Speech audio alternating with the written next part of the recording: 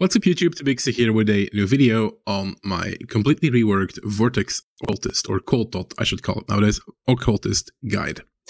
First of all, I want to point out that this is a showcase video with a little bit of tips and tricks, but that the general bulk of information is to be found in my written guide, which is to be found at PoE-vault.com, and the link will be in the description below.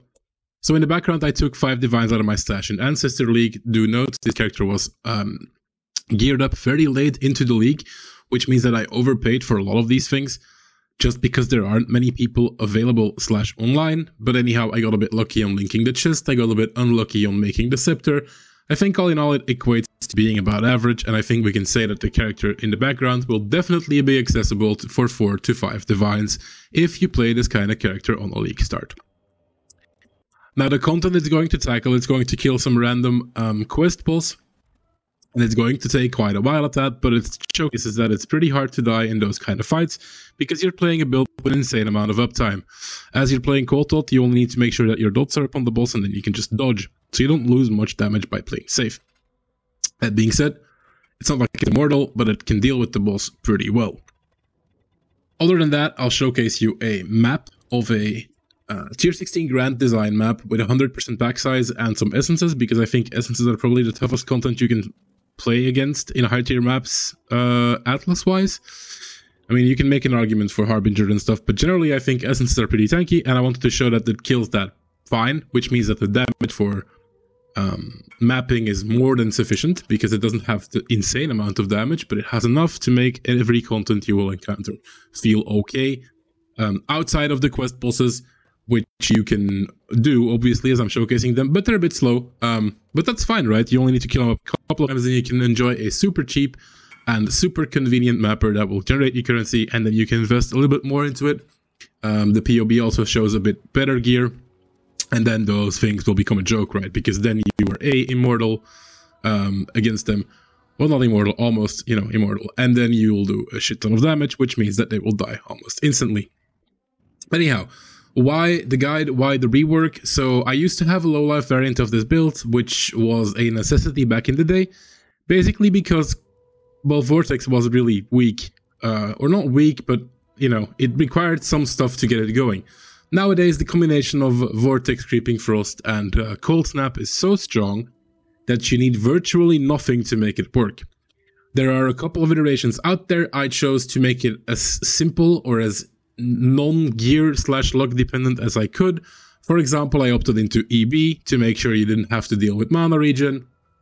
You didn't have to find solutions for that on gear whatsoever. You didn't need to find reservation efficiency stuff outside of a 2% jewel. And it makes it so you can literally just buy that 1 jewel for a chaos, and you can play the build completely as you want, as you arrive into maps, and it'll just work right. So I made conscious decisions like that just to make it as easy and as smooth and as trivializing as possible on what I think is super cheap. Do I think it is the best iteration out there? I don't know. There's probably other things you can do, and you can invest more, or you can tackle stuff differently. But I think if you're looking for something that virtually requires no luck, no currency to drop, basically no nothing, this just always will work. No matter if you're like unlucky or if you're bad at gearing up or whatever. And that's where I wanted to go with it, and I think it does that really well. As you can see in the background, it's just really smooth sailing in a very high tier map, or in the highest tier map, with essences and a lot of pack size, which is usually scary for builds, but because of the layers of defense, it kind of doesn't care what it runs into. It's running Grace, Determination, Spell Block, Normal Block, Spell Suppression. It has Recovery on block. It has 25k armor, 25k evasion. It has a decent life pool, or an okay life pool. It has a max res and high gear. It has the Occultist 10% damage reduction versus enemies. Like, all in all, it's really tanky, and as you can see, the damage is plentiful, right? Like, if it kills an essence in this amount of time, I honestly feel like you don't need more damage to map. Do I think it's a great build to chain 25 bosses one after another? Obviously not, because then you want to kill them as fast as possible. Does it kill every single boss you'll encounter in your quest line and in your Atlas progression line? Yeah, for sure it will. Can it die to them? Yeah, sure, if you tank a Slam, if you tank a Tentacle, if you're going to tank either balls, or Exarch balls, yeah, sure, then it'll probably die, but that doesn't matter because every build will.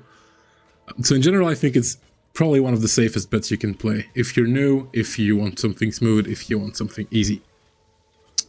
Another topic that will be asked and will be talked about by a lot of people is, why do you play Occultist and not Elementalist like everybody? Again, this comes down to preference, and mainly to convenience.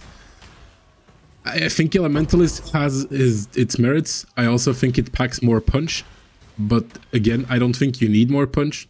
I think having Occultist pops and Occultist safety and things like that is generally just better for a newer player, or for a player who wants to follow a video guide or a written guide. I think Occultist does stuff better. I don't think Elementalist is strictly worse. I think it's different, and I think this is what you should play if you are new and if you are looking for guidance.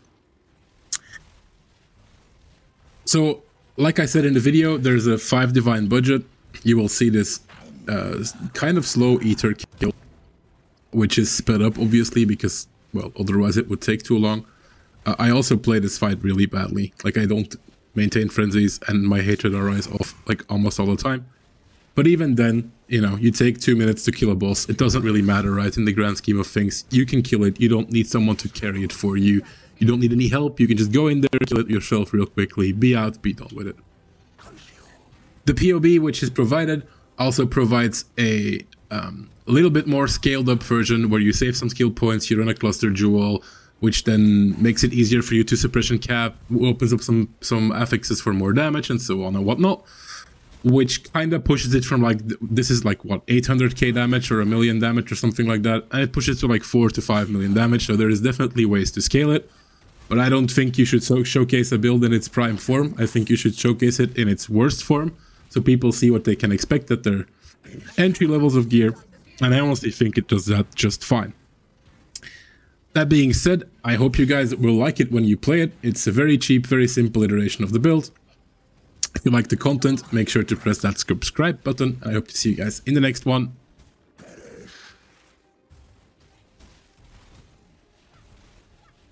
Breaking mass.